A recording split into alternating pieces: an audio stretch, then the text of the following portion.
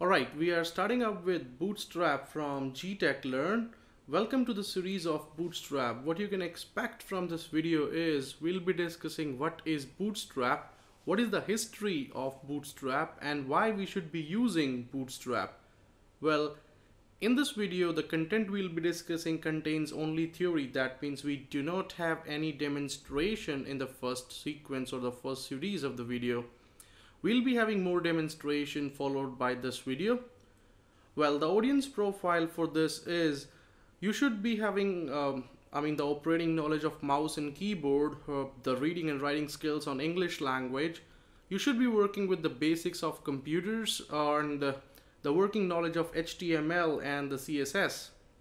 So, Bootstrap is basically a free front-end framework for faster and easier web development.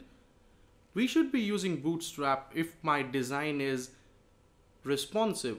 That means if I want to make the RWD, that's responsive web design, I should be using Bootstrap.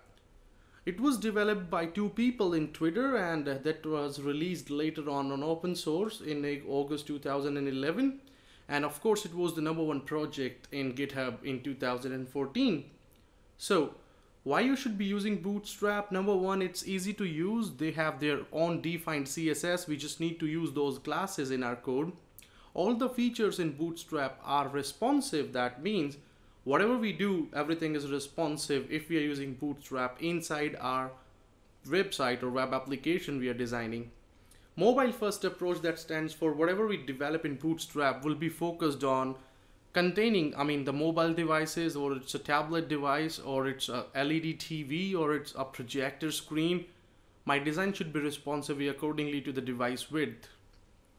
Browser compatibility, almost every browser today supports Bootstrap.